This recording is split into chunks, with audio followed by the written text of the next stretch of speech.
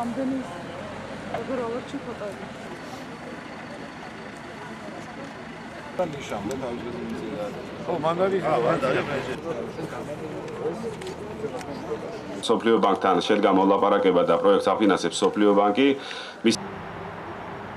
უამრავი სამუშაოები კეთდება, მთლიანად მოეწყო პაკეტი, მოეწყობა ბაღი, შენობების რეაბილიტაცია მოხდება, რამოდენიმე ახალი მცირე შენობა დაემატება, ხელოვნურით ვაკეთდება, იცვლება წყალსადენი მილები, სათავე ცამტრის სათავეც კეთდება, სარწყავი სისტემა გაკეთდება, მოეწყობა სველი წერტილები, სამი, ისე რომ სრულად ფუნქციონირებს ბოტანიკურმა ბაღმა, უმნიშვნელოვანესი ობიექტი იქნება და ძალიან ობიექტი იქნება, ძალიან ლამაზი ობიექტი იქნება, რაც მოიზიდავს, მგონია რომ ბევრ ტურისტს მოიზიდავს.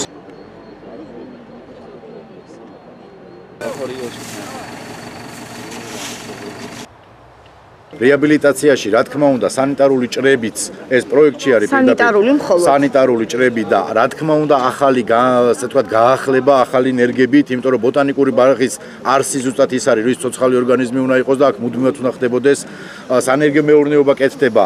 რაც ყველაზე მნიშვნელოვანია ამ პროექტზე ზუსტად 3 წელიწადი მუშაობდა სპეციალისტების დიდი ჯგუფი და მივიღეთ ის უნიკალური შედეგი, რომ როდესაც ჩვენ ყავდა ევროპული პარკების ასოციაცია ჩამოყვანილი, მისი პრეზიდენტი, მე პირადად მასპინძლობდი აქ, მან გამოთქვა სურვილი, რომ ეს პარკი იმსახურებს ევროპული ასოციაციის წევრობას, რაზეც ჩვენ უკვე ვმუშაობთ ამ ასოციაციასთან ერთად, რომ მოვამზადოთ სრული დოკუმენტაცია მასში წარსადგენად. პირველი ეტაპი, რაც ყველაზე მნიშვნელოვანია და რაზეც ძალიან ბევრი ქილიკი იყო და ბევრი, ასე ვთქვათ, მithქვა მოთქვა, რომ ეს პროექტი არ დაიწყებოდა, აგერ სახეზია, დაიწყო.